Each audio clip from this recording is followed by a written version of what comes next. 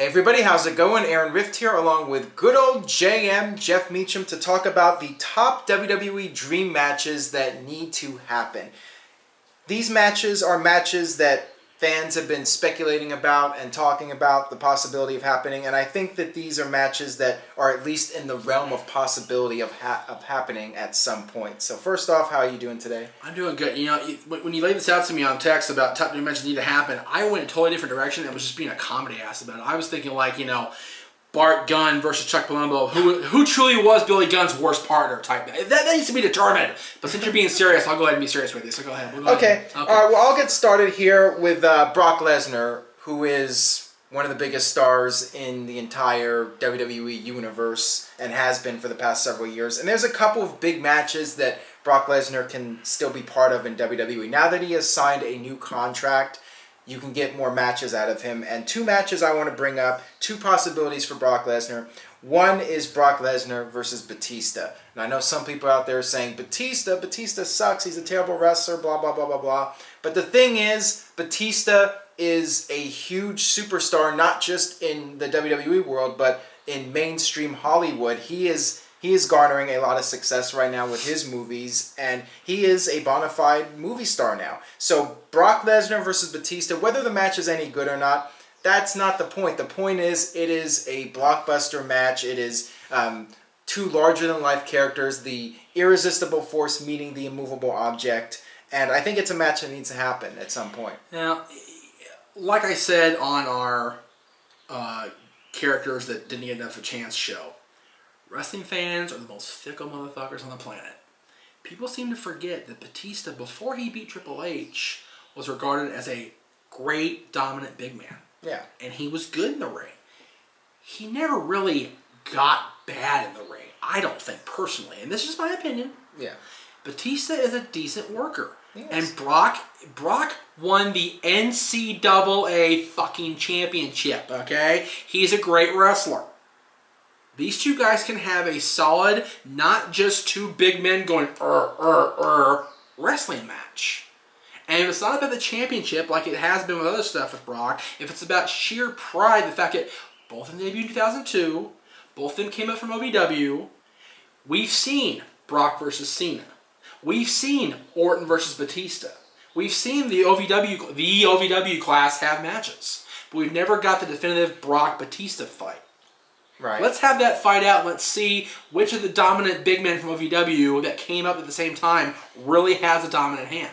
Yeah, and the other obvious one is Brock Lesnar versus Randy Orton. And same thing you mentioned, both of them were in OVW together, and both of them have been major superstars over the past decade plus. Yep. Just makes sense to do that match at some point. Yeah, see, Brock Cena, Brock will forever say, and I tend to agree, Cena's rise came at Brock's departure. And then Brock came back and owned Cena's ass. Orton rose at the same time while Brock was gone. In Japan and in UFC and doing the other things he was doing. But now Brock's back. He's the king of the jungle again. Even when he's gone, people are still waiting for him to come back. They cannot wait for him and Paul to walk down the aisle again and pick a next target. What if it's Orton or Batista? That'd be great. Yeah. And moving on here, another guy who has been a major part of WWE lately is the vigilante Sting. Now that Sting is part of WWE, I know what happened at WrestleMania. I wasn't a big fan of him losing to Triple H. I know you weren't either. You know, I haven't asked you this in 2 months. You paid to go see that show. You paid to drive up there and see that show live. And one of the drawing points of that show was Triple H Sting. Was it as hard for you to sit in the crowd going, really? As it was for me at home? Live in person, it was like, oh my god, NWO, DX, this is awesome. You know, that's the reaction when you're watching it live. Well, but other than the three of the outsiders and DX coming down. Well, everyone was enjoying the match until Triple H won, and then like just the place went completely silent when Triple H won. So did my house. But anyways, as long as he got Sting now, he's affiliated with the company now, you might as well take full advantage of it. People have been talking about Sting versus John Cena as a match. You know, Sting was one of the biggest stars at WCW, the franchise at WCW, against the WWE franchise, John Cena. That is a logical dream match to do. Maybe you could do it at SummerSlam. Maybe you could even do it at WrestleMania. But one possibility for WrestleMania, which has gotten a lot of speculation, is Sting versus The Undertaker. Sting came out the night after Raw, and the fans started loudly chanting Undertaker. So that's clearly what fans want to see. And I think Sting needs a couple of matches before Undertaker. I think he needs at least 1 or 2 wins. You know, I don't want to see him go 0-2 in his WWE career. He needs a win, and John Cena can lose to Sting. I mean, I don't know if Vince's ego will allow that to happen, but I think that would be a cool thing to do for Sting and his character. I'm glad you brought Sting. There's 2 guys you didn't mention that I would like to see. And one of them's not realistic. It's not going to happen, but I want to talk about it anyway. If Bret Hart was healthier, we never really got that definitive, decent Bret Sting match in WCW. Yeah. Bret was still so jaded and so just bitter about the way he was treated in both companies that he never really did anything really solid there in WCW. But him and Sting could have been something special, and they didn't do it. They blew it. The other one that is, if they can get the other participant to come back and commit to it, is Sting versus The Rock. Absolutely. Talk about a franchise versus franchise match. Even in The Rock's absence, he's still a franchise player in WWE.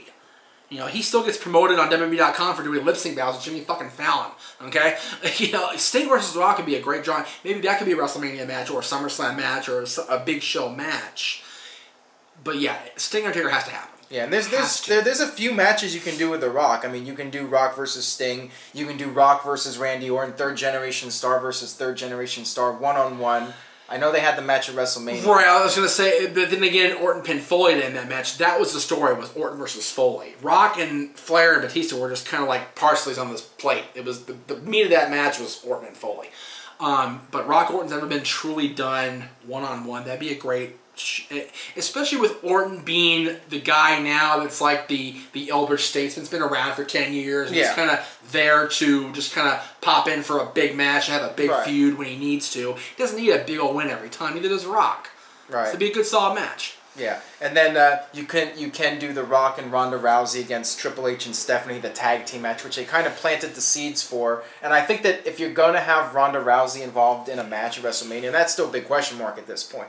But if she's there, you might as well do the tag team match. I don't really want to see Ronda versus Stephanie. To me, that's not a dream match. The dream match is... Ronda versus Stephanie is a freaking lamula to slaughter. Yeah, it's the tag match, the mixed tag match, I think that is the real draw, and that's the match that people would want to see. If Dana White could just sit back for a second and look at the possibility of the most successful pay-per-view company in history, the WWE, promoting the top star in his company. I don't care who the fuck's champion there besides Ronda. Nobody gives a shit outside of the UFC fandom about UFC except Ronda Rousey. Yeah. Ronda Rousey is the most over person in that entire organization.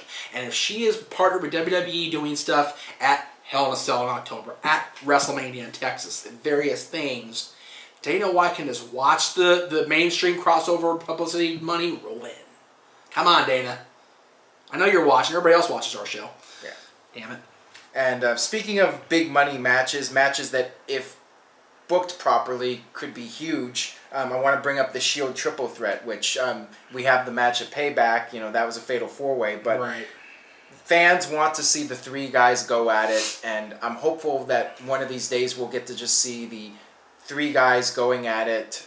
No shenanigans, just the 3 Shield members to determine who the best member of the Shield was. And now, would you want to see some sort of cage around them, or just turn them loose? Well, with a good story, I don't even think you need a stipulation. Okay, yeah, I agree. Again, Ambrose is the least technical of the 3. He didn't come up through the system like Rollins did, like Reigns did. You know, he came from like CZW and like the hardcore independence where he was getting sliced and diced 3 times a week. Yeah. Rollins has that pedigree, no pun intended, Hunter, of coming from the Indies, from Ring of Honor, being Ring of Honor World Champion. Let's not forget that.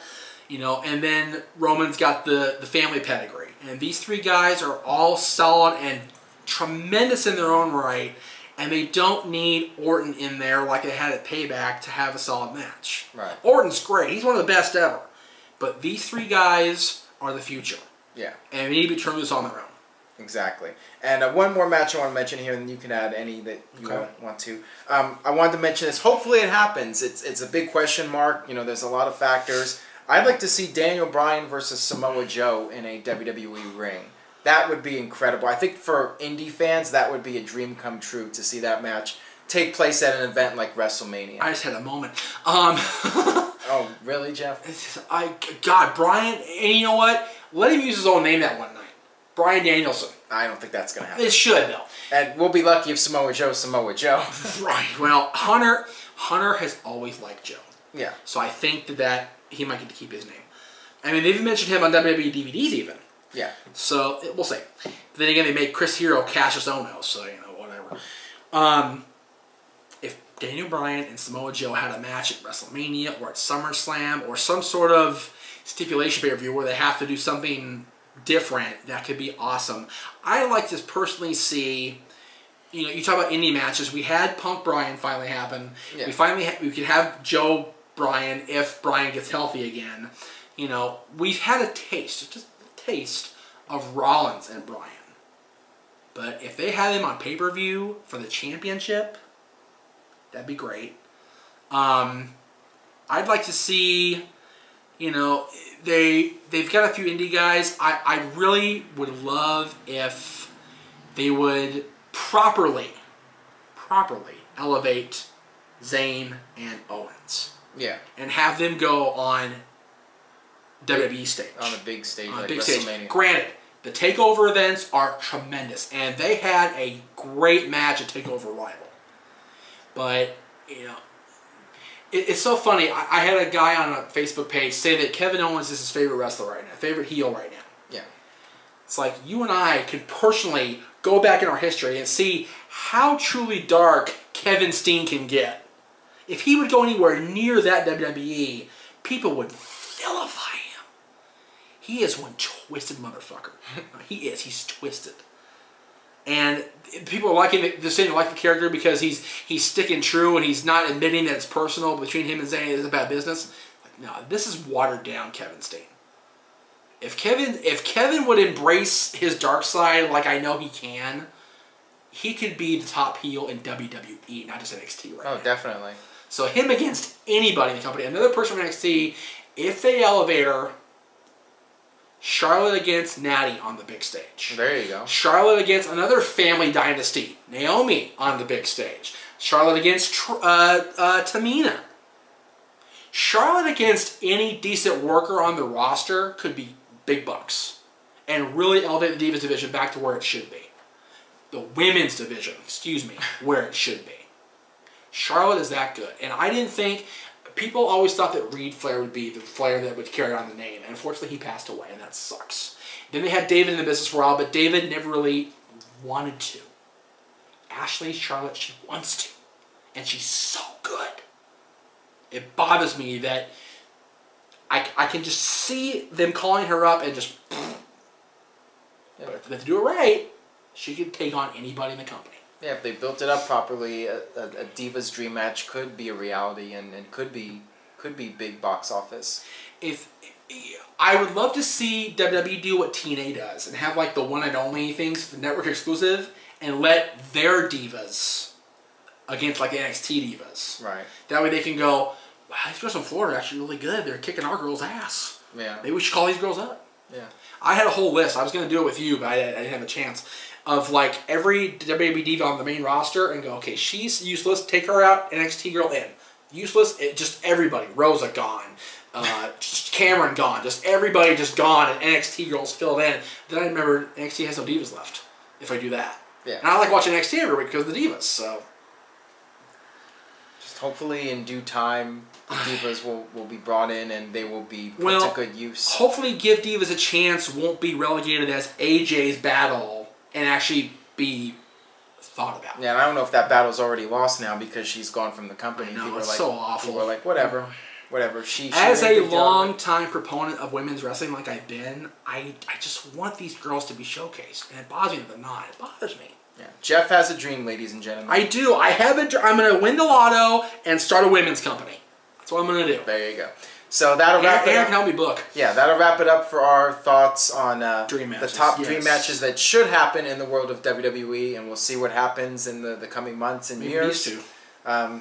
if Hogan actually gets his back and knees squared Oh yeah, Hulk Hogan. You really want to see Hogan versus Cena? Is that a dream match you'd want to see? No. I think it's too late. You know what? If Hogan's body could reverse about 10 years, him versus Austin and him versus Cena would be tremendous. I mean, it's possible. I mean, Hogan could do one more match, but should he do one more match? Well, no, because he's had so much back treatment and everything. The slightest leg drop landing the wrong way, and he's going out of there in a wheelchair. Straight up. Yeah. I don't want Hogan's legacy to be that he stayed too long. Right. I love Ric Flair. That's what happened to him. Yeah, exactly. So when we talk about the dream matches, we talk about matches that not only are possible to happen, but could actually deliver in the ring also and live up to the expectations. And Hogan versus anybody would not, because people want 1987 Hulk Hogan, and they're not going to get that. Right. So leave a comment. Let me know what you think, what matches you would like to see, which dream matches you want to see happen in the world of WWE, and we'll see you guys next time. Thanks for watching.